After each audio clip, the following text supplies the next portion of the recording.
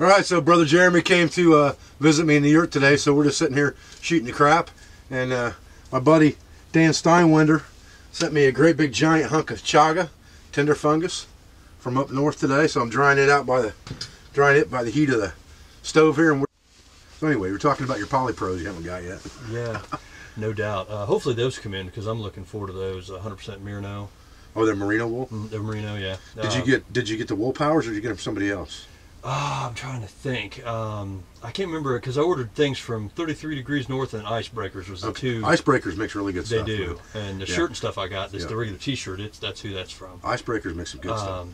Also, I got online, I don't know if you want to post it, but I got online, I ordered the stuff. I am going to cook up some of Nestmook's insect repellent so we can have it for the Everglades. I've got everything coming for it. It should be here this coming week, and I got enough to make at least 3 batches. Oh, cool! So we can kind of play with it. And also, I was talking about making like a waterproof for leather for us to use at the Pathfinder School, and I actually think I figured out what all I need, and we've got it all at the house. Excellent. So, because we did some soap making and lip balm and odds and ends at the house here over the weekend, and I did some playing around with different things and come up with what I think is a pretty good concoction. So I hope your wife likes that drop spindle, man. Oh, she's gonna alpaca. Love it. Oh, is it? It's alpaca. Oh, wool. she's gonna love that because she's been wanting to get a freaking. I got it from Alpacas Direct. Oh, that's awesome, dude. I was gonna get it from Jazz Townsend, and I thought, nah, I'm just gonna get this thing from an alpaca farm, and then she can play with alpaca wool. And see, she wants to get some alpaca wool anyway, and that's her whole thing. So that fits perfect, man. She's gonna love it.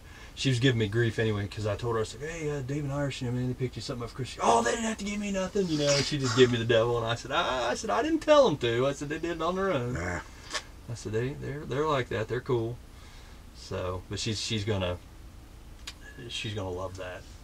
So, as a matter of fact, I just found her book. I gave it to her for Christmas. Of course, we don't ever wait till Christmas. We always just give her stuff, you know. It was actually a book on natural dyes. Oh, cool. And how to basically from the sheep wash it, and, you know, process it all the way up through the that's stem. Awesome, man. Yeah, that's awesome. And so she was absolutely in love with that. She'd been telling all of her friends about that. So that's cool.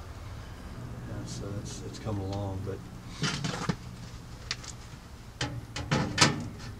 How long do you think it'll take that to dry? Fit right there. I could have sworn that was going to fit right there. There you go. Counterbalance. Counterbalance.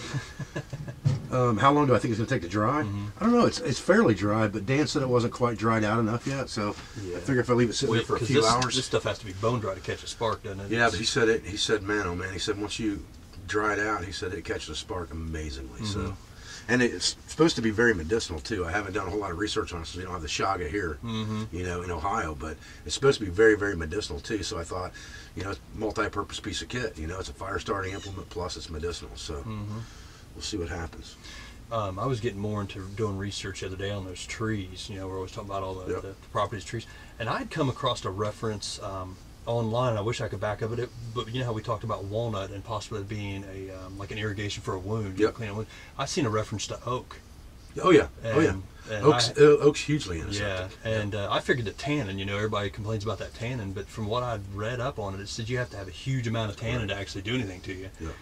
And but they talked about how great that was. Yeah, oak is good. And that was one of the 5 trees when I did the original series of videos on medicinal trees. That was one of them I did, was the oak, because it's really, really good. Actually, the research that I did in one of the books by Matthew Wood talks about the oak leaf was actually the original symbol for medicinal herbalists because oak is so good as a medicinal. And I've seen that in overseas and like some of the pharmacies and stuff. You'll see those symbols like that. And I've, you know, and up until recently I never knew. And I thought, I wonder what that's all about. But that does make sense. Some of the older European countries. But that, and I find that interesting. And I mean, I agree with you. You know, 100% when you talk about, especially in the winter, you have something that you can go to. Absolutely. And still use. I mean, plants are hard to find in the winter. Trees are always there. Yep. I was back in the back today doing laundry, and I had that bucket of black walnut hulls sitting on the porch of the head shed back there, and a squirrel's been getting in there and pulling them out. I assume it's a squirrel, pulling them out, taking them over on the ground, tearing the husk off of it, and taking the nuts. So I had, but there was, well, I had a half a 5-gallon bucket. There's probably 6 left in there. Oh, that's how many he's got. Someone off me. stocked his nest. Yeah. So I took one of the small live traps back there today and put the rest of the nuts in it. Oh, heck yeah. That's all right. Come get them now, pal. Oh, I'll have you. Speaking of which, I'm glad you said that. I found a woods rat's nest. Oh, really? And I set some traps out for him, some live traps. So hopefully we'll be able to do some videos on that here soon. Every day I've been having 2 great big crows up here in the morning. And I have yet to be able to sneak out there with a shotgun before I scare them away. But I mean, these things are the size of vultures, man. I've been waiting to blast one of them so I can eat crow. I've got a crow call. We'll have to come out here and try to call them in. Oh, that's funny.